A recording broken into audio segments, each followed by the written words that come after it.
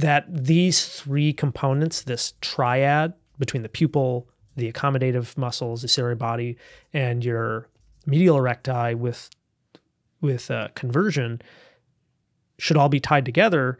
Now the pupils are relaxing and the pupils are getting larger. What is a normal blink rate you should have, like, per minute? Normally in conversation, it's somewhere around 20 times a minute on average. But when you're on the screen, it drops down to 4 to 5 a minute. Whoa, that's like a 500% decrease. Yeah, there's studies will report different amounts, but that's where it's around. It's around 4 to 5 times a minute while you're staring at the screen. Again, we're hyper focused. Yes. And kind of like a sniper, when they're focusing, they don't want to blink. Yep. That's how I think about it. You're hyper focused, and you don't want to lose sight of what you're looking at. And then we notice again, people's eyelids don't come down all the way, and so your eyelid will come down just to cover the pupil. So your brain thinks that you blinked, but you actually didn't fully close. And so the tear film isn't spreading evenly across the surface. And your oil glands that release oil from the eyelid to help stabilize the tears, those oils aren't releasing as much. And so there is at least a theory. It's not as strong of evidence right now, but there's a theory that because our eyelids aren't closing all the way, the oil glands aren't pumping. And these oil glands are becoming clogged. They're not being used, so they're dying off. And so we do tend to see not just older adults who spend a lot of their career on a computer have bad functioning oil glands, but then even teenagers are starting to have dry eye disease and these glands dying off. And we think it's because of the heavy screen usage. Again, I mean, 1 + 1 = 2 on that one. That feels... Again, I always have to point out that the research right now is not as... we don't have as robust research to confirm that. It's more of a theory, but there's a lot of dry eye specialists who at least anecdotally report, yeah, we think this is tied to it. Are you seeing, like, in that vein, are you seeing already evolutionary changes, whether that's physically or just like use-wise with the eyes, that has been happening over the past 10, 20 years as a result of us being way more digitized? So I personally haven't seen that. It's also tough because evolution takes many, many generations. But I know some pediatric specialists have been discussing a phenomenon where they've noticed that kids who do have exposure to tablets, iPads, and they spend a lot of time up close. Usually when you focus up close on an object, you not only converge your eyes have to turn in, right, to keep it single. Your muscle inside has to flex and focus, but then your pupil also is tethered to this. And usually when you're up close, your pupils get smaller. And they're noticing for these kids who spend a lot of time up close, their pupils aren't getting smaller anymore. Somehow there's been a disconnection in neurologically. Hey guys, if you haven't already subscribed, please hit that subscribe button. It's a huge, huge help. Thank you. That these three components, this triad between the pupil, the accommodative muscles, the ciliary body, and your medial erecti with conversion should all be tied together. Now the pupils are relaxing and the pupils are getting larger. So they have like dilated pupils while they're looking up close. And we're not entirely sure like what the benefit of this would be or what the ramifications may be down the road. But I've had some pediatric specialists report that they're seeing a lot more of this now that they've never seen before. And that may be in some way, like especially with the kids that have the tablet in their hand right after birth, or, you know, a year or two after birth, like we might end up seeing kids literally born with that as a result of... I'm not sure if it's going to pass. I personally don't think it, like genetically that's going to pass down. Okay.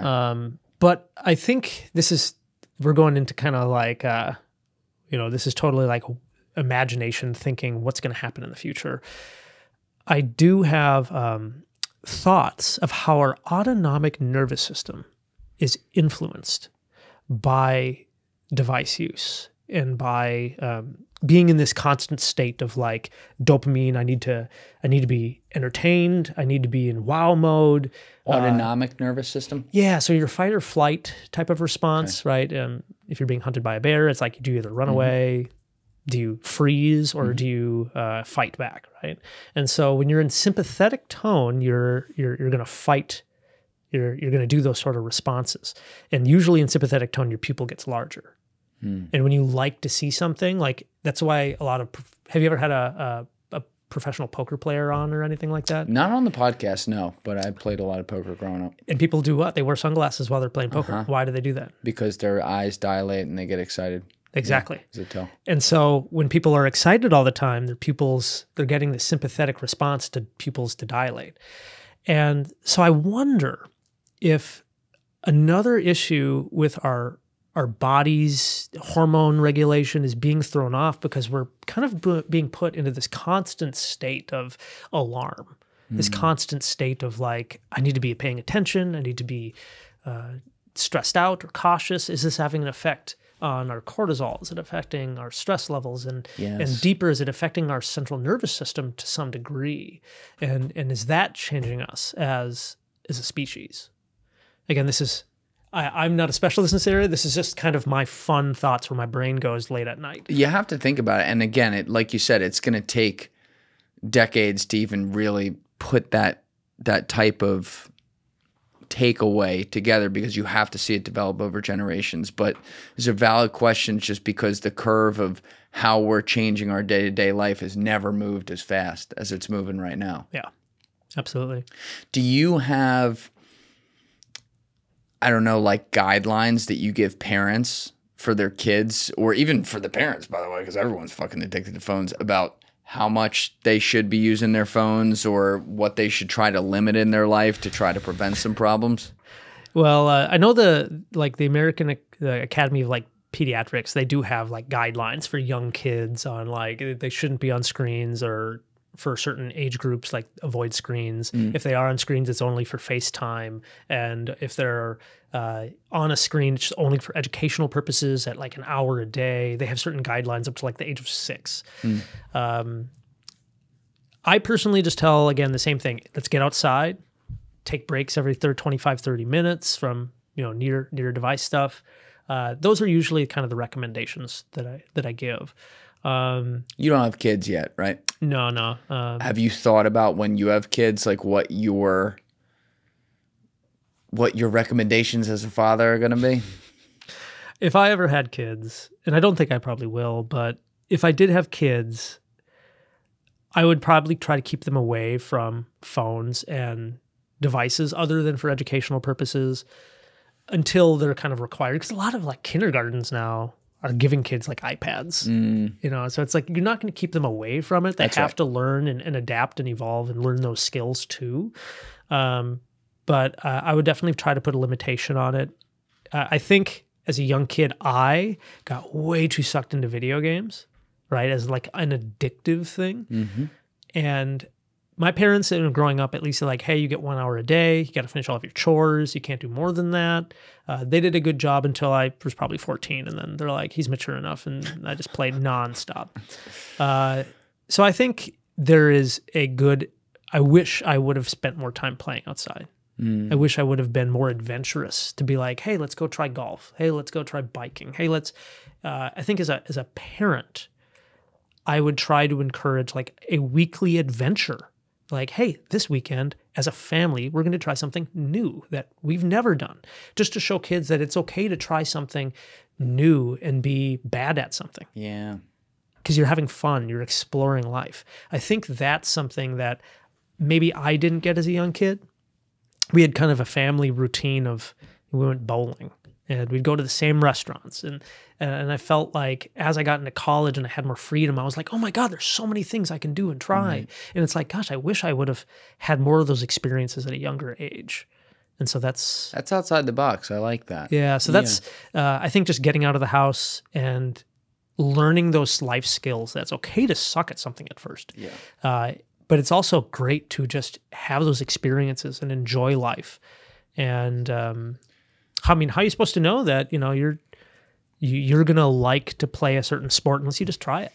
100%. I also think it's going to be interesting to see the kids that have been born since 2021 and are continuing to, come onto the earth who were not affected by the stoppage of COVID.